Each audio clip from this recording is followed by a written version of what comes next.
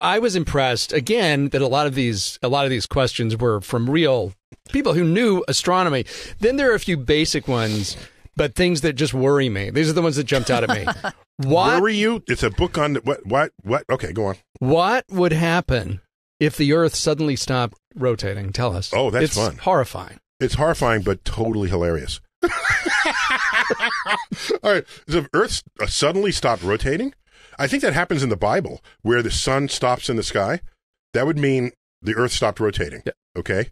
If that happened, anything not nailed to Earth's surface will fall over and roll due east at like 800 miles an hour, at least at this latitude. Right? At the equator, it'd be like 1,000 miles an hour.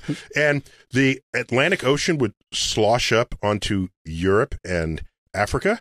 The Pacific Ocean would slosh up onto North America and South America, and billions of people would die.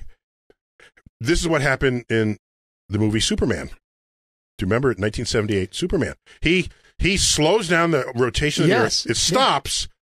Then and then time goes backwards, which of course is just BS, but I'll give it to him because he's Superman. And then had he done that, all this to save Lois, right?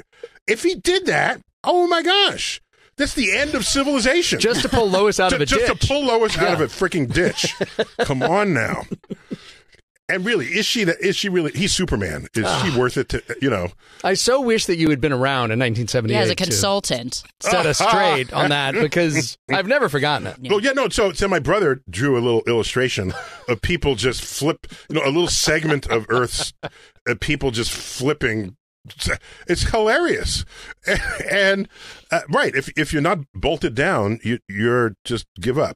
Because right now we are here in New York City. You can calculate what our speed is. It's 800 miles an hour due east. 800 miles an hour.